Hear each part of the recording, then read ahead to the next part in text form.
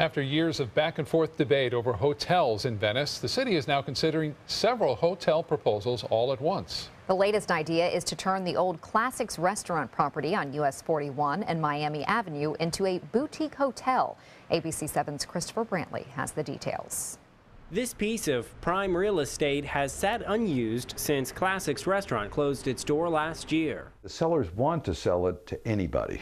They would like to sell the property, but the highest and best use of the land would really be for hotel development. Bruce Ginsburg represents the current owners who want to sell the property to a hotel developer who plans on building a 4-story, high-end boutique hotel.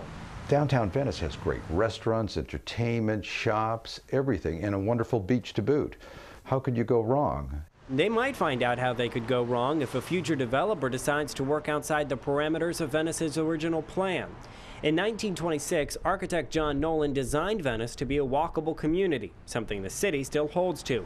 But there is precedent. 90 years ago, the Brotherhood of Locomotive Engineers built 3 large hotels all within a couple blocks of this proposed site.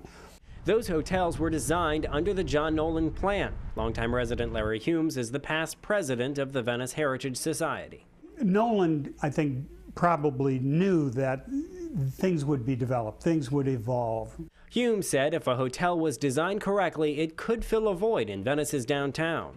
As we do marketing surveys with visitors and we say, how could we improve your experience with Venice? One of the things they say, we'd love to have lodging closer in. Ginsburg and his client are hoping this idea can fix that, so long as the right developer comes along.